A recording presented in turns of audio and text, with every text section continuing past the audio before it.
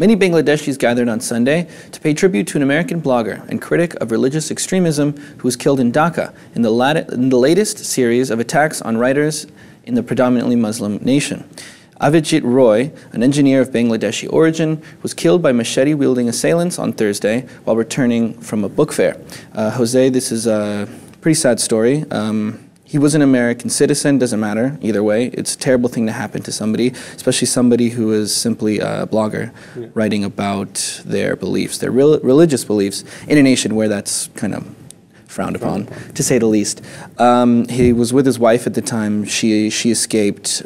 She lost a finger in the attack, some head injuries. She's recovering right now.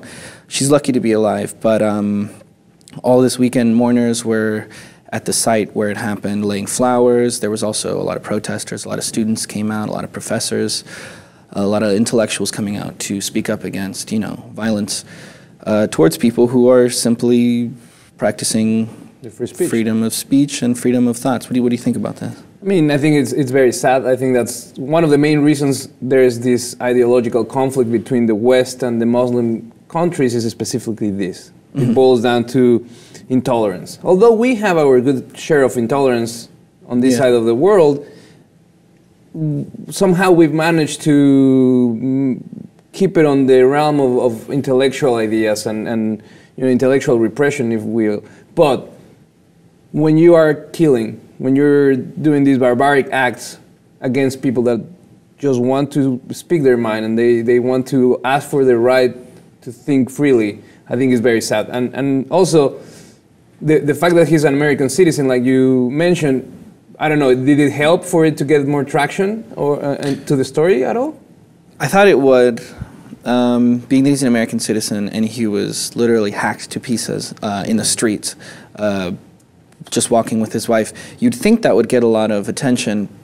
But I noticed that, I followed the story and it really didn't get as much as I thought it would, especially on American news stations. But it seems, it kind of raises a question. If he is a Bangladeshi-born American, okay, so he's from there, ethnically he is Bangladeshi. And I'm wondering if he was a white American who fit that basic stereotype, if this would have been perceived differently on the media. Do you think it would?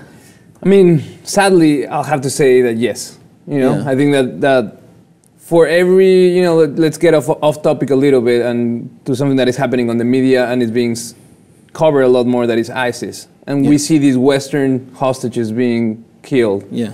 And the Western world goes up in arms. But how many, ethnically Muslim victims have their life taken by these conflicts and nobody seemed to make such a fuss out of it? I think that this racial divide that we create, that, it's one of them, it's not much of our problem, it definitely has to do with the way that he looks. If we have, like just the aid worker that was killed by ISIS, immediately created all these social media response behind it all around the world, versus this person. Was this attack already, was any warning for this attack, or there was, or it came out of the blue? He received numerous threats for a long time over Facebook and other social media sites because he had been writing for a long time.